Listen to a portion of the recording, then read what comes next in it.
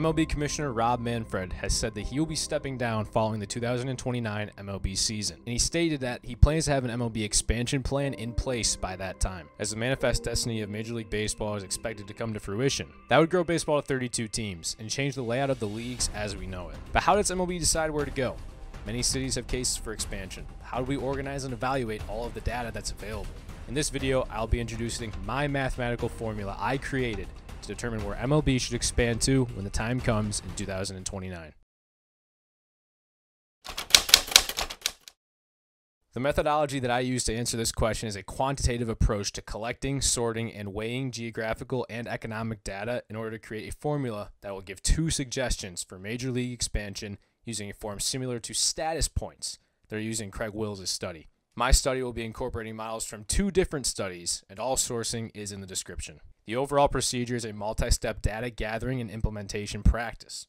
First, reviewing the 10 bodies of literature and sorting the amount of times that repeated variables appear within that literature. Once the variables were collected, I then took the 6 variables that repeated multiple times and used them as the factors for the equation that I built. Those factors are metro area population, TV market size, ownership groups, stadium plan, presence of professional sports teams, and distance from other sports teams.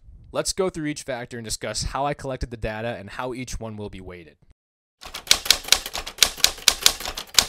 When looking for a city that is worthy of hosting a professional sports team, high population is a correlating factor with success of these entities. However, when looking at the population of a city, it does not quantify the surrounding area by using population of the city alone. Craig Wills' 2021 study implements the usage of metropolitan area statistics, which are defined specifically by the Office of Management and Budget. These areas take into consideration towns and suburbs surrounding the area that affect the city's economy and geographical patterns by adding to the population. For this study, I'll be using the top 20 cities in the U.S. by metro area population that do not currently host an MLB team. The one exception to there not being an MLB team in a given city is for Sacramento, which the formerly Oakland Athletics will be playing in for this 2025 season. So I have decided to include them in this study because Sacramento will once again become a prospective city following 2025. Population as a factor for determination was the tied for the most common that appeared within my literature, appearing a total of 6 times. Because a large portion of MLB's revenue is received from television deals, the market size will as well be used for determining a city. Baseball is also unique in this area because the majority of games are locally televised and only can be viewed in the local market, as opposed to the NFL where 272 games a year are nationally televised in some capacity. TV markets are sorted into designated market areas, or DMAs, which give the total number of TV homes within a given area. These areas are similar to, but not the same as MSAs from the above formula. Here are the 20 cities' DMA size. Riverside, San Bernardino, and San Jose receive asterisks next to their value due to an outlying factor about them. In Riverside, San Bernardino's case, it's because their DMA falls in the middle ground between Los Angeles, the second largest DMA in America, and the Peoria Bloomington DMA. Because the DMA size for Los Angeles is larger than Riverside, San Bernardino's metro area population, I'll be using the Peoria Bloomington for a more accurate representation. In San Jose's case, their DMA falls inside of the same one as San Francisco and Oakland, which holds another team in the Giants. However, this confounding variable will be weighted and explained with a value of 4, despite appearing in the literature a total of 6 times. We'll go over that later in the weight section. The TV market shows a more economic approach to population, as the revenue that can be generated from deals is solely dependent on the amount of people watching. In some cases, such as the New York Yankees, the television station is owned by the team, which gives even more importance to the DMA rankings, because contractual money is not there for that team.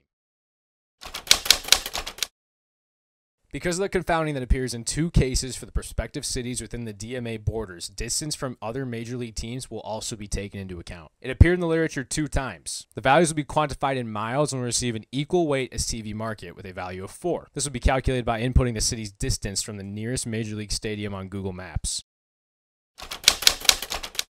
One of the variables that is not able to be quantified in a raw sense that appeared many times within the literature was the presence of an ownership group plan being in place. However, as a yes-no question, there's no numerical value that can be assigned to that. The way that I will be quantifying this is using a method used in Evan Opperman's study in which dummy variables were used. Dummy variables are a way that qualitative data is able to be quantified by assigning a numerical value to the presence of a variable, and a value of 0 if the variable is vacant from the city. For this case, ownership groups appeared 5 times in literature and will receive a weight of 5.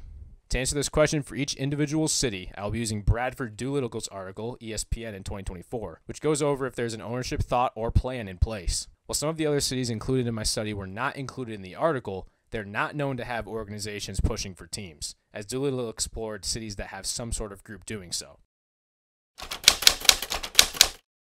Similar to the above idea about ownership groups, stadium plan is another variable that will need to use Evan Opperman's dummy system. In the same article by Doolittle, a stadium plan is also discussed for the prospective cities. The cities that had a stadium plan in place were Portland, Raleigh, San Jose, and Salt Lake City. Because these cities are unique to the others in this way, it will be included in the formula with a weight of 4. Stadium plans being in place has been a major selling point for MLB when looking for cases of expansion in the past, which is why it is included in the 4 bodies of literature for this study.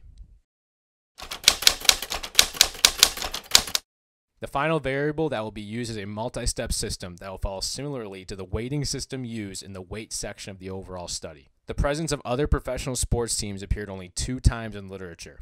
However, some of the most significant correlations were seen when the idea showed itself. In Craig Wills' study, he showed a high correlation of 85% of MLB cities having an NFL team in the city as well. So within this variable, I'll be using a simplified short version of the weighting system to determine the significance of professional sports teams. The equation shown on the screen is the formula that will be used for this variable. The variable pro is the value that we are trying to find, while each league is represented by the name of itself in the formula, with a coefficient 2 out in front of the NFL.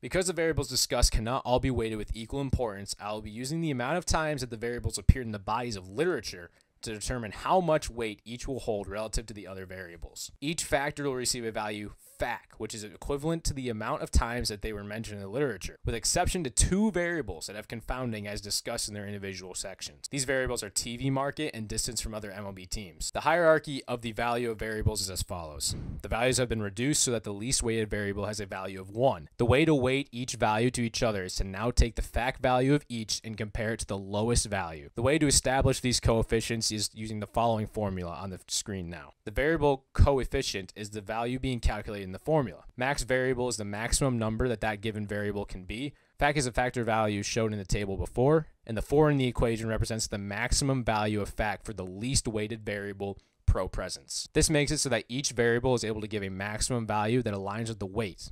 The coefficients being used in the formula are on the screen now. Because of the dummy variables, stadium plan and ownership needing to be assigned a maximum value, they receive a coefficient value of 1 because there are only 2 possible values for these 2 variables. To calculate their values that will be added to the formula, we will reverse the equation where max variable is now the unknown value and coefficient is equal to 1.